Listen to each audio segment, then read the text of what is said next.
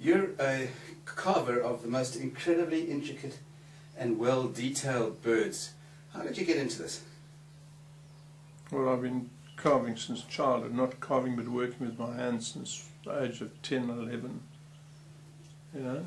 And is your whole career been as an artist? No, I had to survive by doing an apprenticeship and opening an auto electrical business in Queenstown in the Eastern Cape, and I ran that for many years, which I was not happy doing. It wasn't my line, not at all. So eventually, when I had to get out of the business through health, you know, for health reasons, I had hemorrhages and all sorts of things through stress.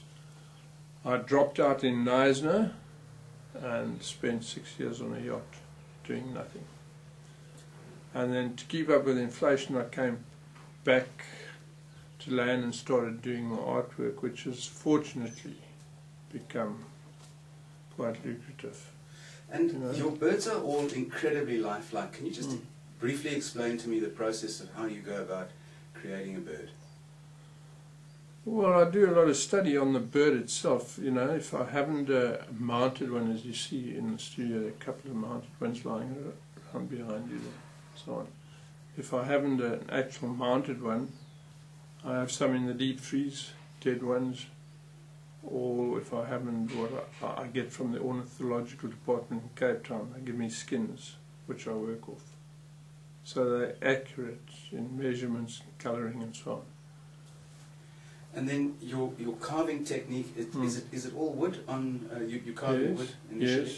Yes. And you use that machine behind you, which is a dentist strop. Yeah, this is pneumatic.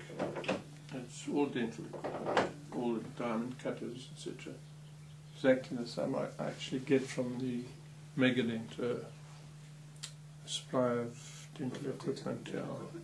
And where are your birds exhibited?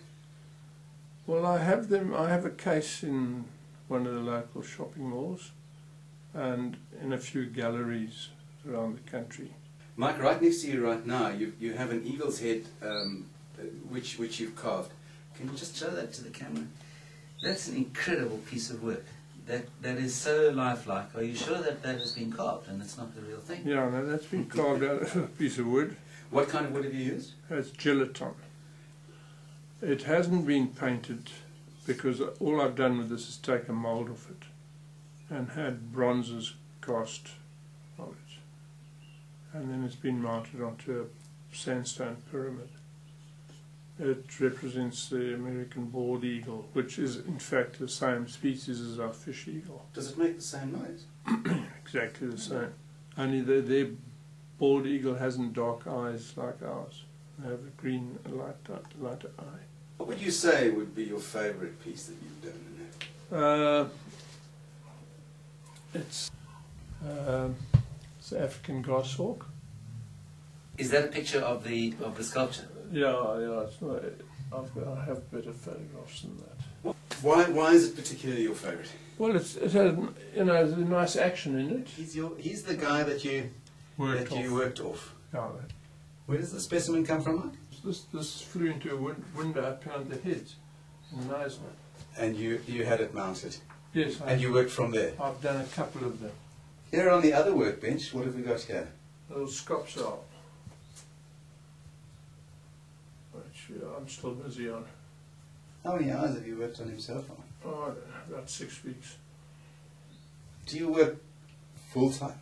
Well, as you know, I spend most of my time drinking coffee. I work from probably 11 to 4 every day. I'd say 6, 7 days a week. What do you still have to do to this sculpture? I'm sort of busy painting it. You know, all these talents are going to be done. There's a lot of detailing on the feather. I've got to do all the quills are going to be highlighted in, and the splits in all the feathers are going to come out. What paint do you use, Mike? It's the Joe Sonia gouache, an acrylic.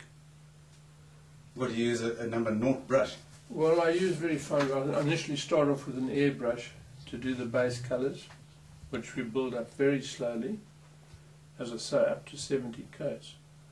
Because you can't just slap it on, otherwise it looks like a piece of plastic. Yeah. They're very thin washes. And then I use the brushes to do the detoning. Can you turn this little owl around so that we can see Yeah. the back to the camera? Please? Yeah.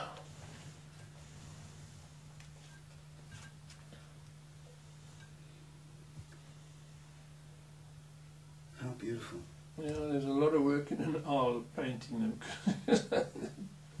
Colours are... Absolutely awesome.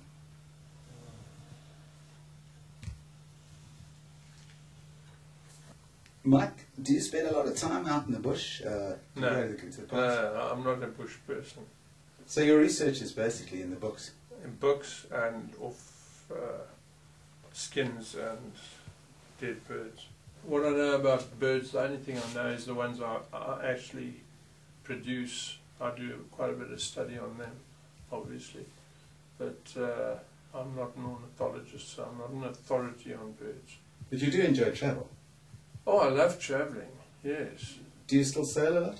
No, I haven't done for years. But I do an annual trip, you know, to St. Helena on the supply ship, which I enjoy. That's my holiday. That's your relaxation? Yeah, forced to do nothing. I think, can I come with you next time? Yeah, it's a wonderful trip. Mike, if we wanted to contact you, if you wanted to see the birds or possibly buy, where would a viewer go? Anybody's welcome to come up to the studio anytime. I enjoy it. So that's not a problem. Mike Stripp, thank you very much.